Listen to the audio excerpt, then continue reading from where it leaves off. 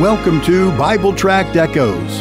This program is the radio ministry of Bible Tracts Incorporated. Our mission is to take the Word of God to all the world. Our Bible teacher is the director of Bible Tracts, Pastor Mark Smith. Since 1938, Bible Tracts Incorporated has been publishing clear gospel tracts and supplying them to churches, missionaries, and individuals all over the world, and all at no charge. Information on how you can receive a free sample pack of our tracts will be given at the end of this broadcast. Now for our Bible study, here is our teacher, Pastor Mark Smith. Welcome, my friend. Welcome to Bible Tract Echoes, the radio arm of Bible Tracts Incorporated there, just as my announcer said. The main thrust of our ministry is to publish gospel tracts, and that word tracts is spelled Tracts. We're talking about a short written presentation of God's plan of salvation. We have been publishing those for 80 years, and in a moment, I'm going to be urging you to get some gospel tracts from us. We have a sample packet containing one each of all of our English tracts that I would love to put into your hands. And right now, we are in the process of trying to get ourselves together so that we can print 1.3 million gospel tracts inside the country of Pakistan. We've been publishing tracts there for a number of years, and every year that number tends to go up, and I can guarantee you as those tracts are printed and given out that hundreds and thousands of people will come to know Jesus Christ as Savior. As a matter of fact, in the last 2.5 years, about 200,000 people in the country have not only received Christ as Savior, but those are the ones that have been publicly baptized, owning Christ before their countrymen. That is great stuff. That's great news. That's what gospel tracts are accomplishing in places where they are being used. Right now, we're trying to raise $22,000 to complete that printing. If you'd like to help us with that, we would sure appreciate that. Well, get your Bible open to Leviticus chapter 5. Many years ago, a local church with which I was acquainted had an usher who was stealing money from the offering plate, and evidently it had been going on for a while.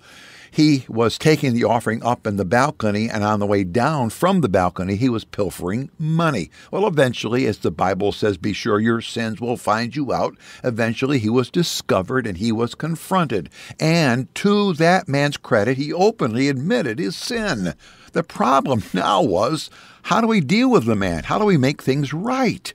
Well, as the pastor and the church leaders discussed the whole matter and praying through things, one of the deacons suggested using Leviticus 5 as their model, as their plan of action. Because of the man's open and sincere confession, the church did not press legal charges. What they did do was bring it before the church. The man confessed his sins there, and then the cost of the man's crime was explained. The church voted to follow the plan of the church leaders, and the man was carefully, lovingly restored to fellowship. So what is it that this church found in Leviticus 5? An Old Testament Leviticus passage helping a local church in this dispensation? Can you think of it? Well, get your Bible and join us, please. Leviticus and chapter 5. I have a gospel tract here in my hand, one of the 41 tracts in that sample packet I want to give to you. This one was designed to use with people that serve you, whether it's at a restaurant, whether it's somebody doing your dry cleaning, your plumber, the man working on your car, whoever the case may be. You get to rate their service.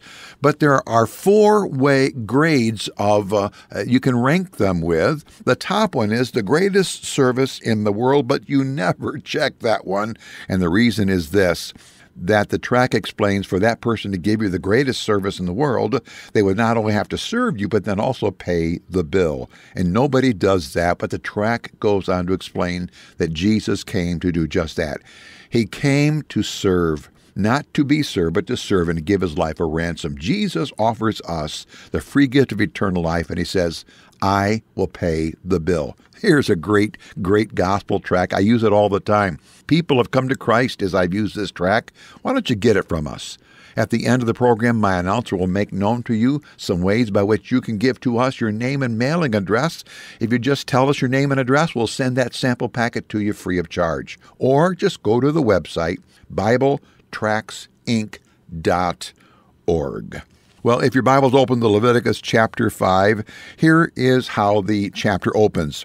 It says, "And if a soul sin and hear the voice of swearing, that is giving a testimony, and is a witness, whether he hath seen or known of it, if he does not utter it, then he shall bear his iniquity. Or if a soul touch an unclean thing, whether it is the carcass of an unclean beast, or the carcass of an unclean cattle, or the carcass of unclean creeping things, and it is hidden from him, he also shall be unclean and guilty." Go down to verse 6. Verse 6 begins this way: "He shall bring his trespass offering unto the Lord for his sin which he hath done."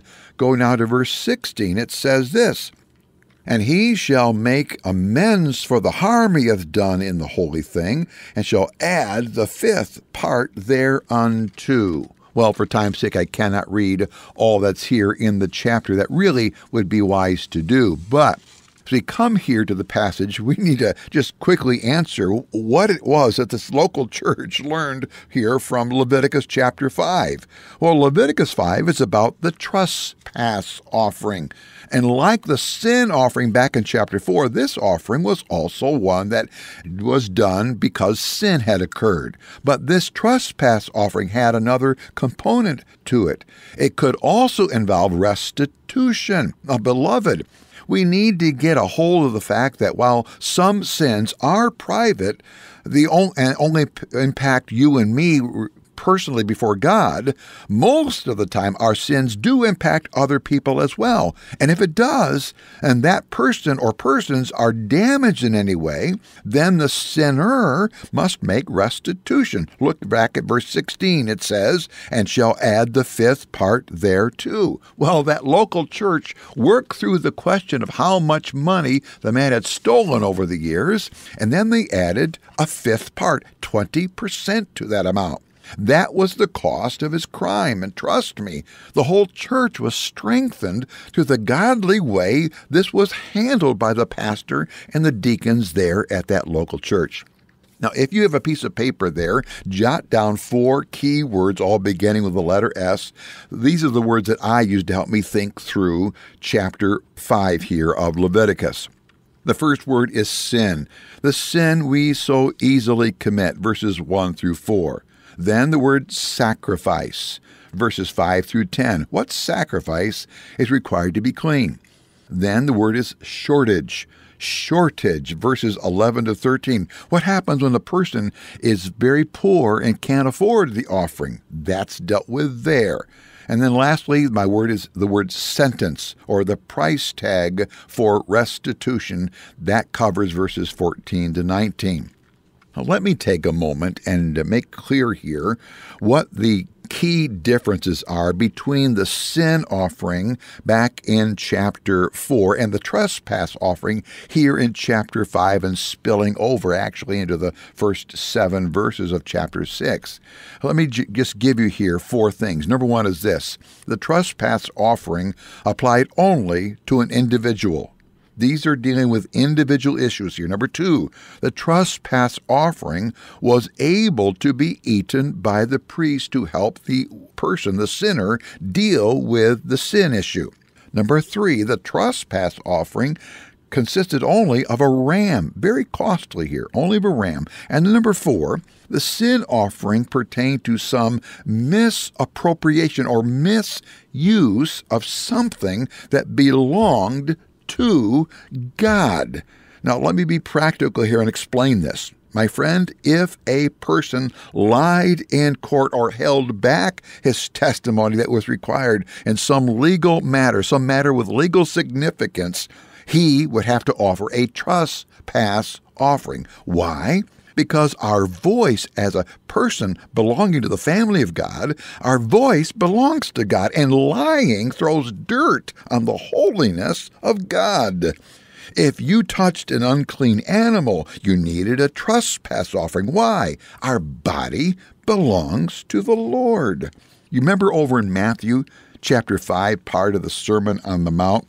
Starting at verse 23 there, we read that Jesus said that if we were to bring an offering to worship before the Lord, and while they're in the middle of worship, remember that there's a person who has aught against us, we are to put down the offering, stop worshiping, we're to go to the person and make things right. Then we can offer acceptable worship to God.